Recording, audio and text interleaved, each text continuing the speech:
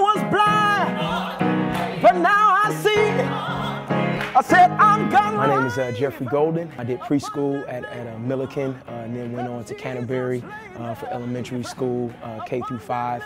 And then I went to Wiley. After I graduated from Cleveland Heights in 2012, I went on to complete my Bachelor of Arts in Economics degree from Morehouse College. Yes, I've been changed. Yeah.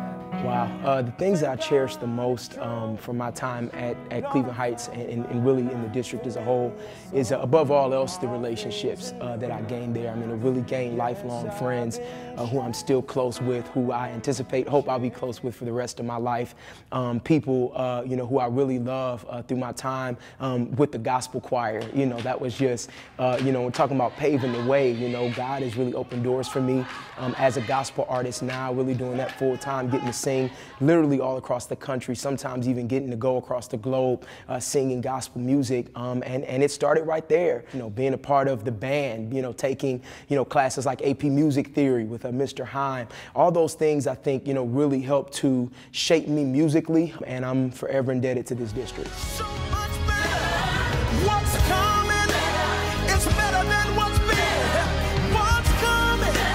It's greater than what's been. I think there was a test I took maybe 4th grade, maybe 5th grade, and I was put in an accelerated math program, and it was through that program that then, you know, all the rest of the years that I was at Heights, that's what it cleared the way, you know, for the AP classes once I got to high school. What I really think, you know, helped me to really thrive, not just educationally, because the education was so superb from the Heights School District, but because of the opportunities that it really opened up beyond the classroom itself.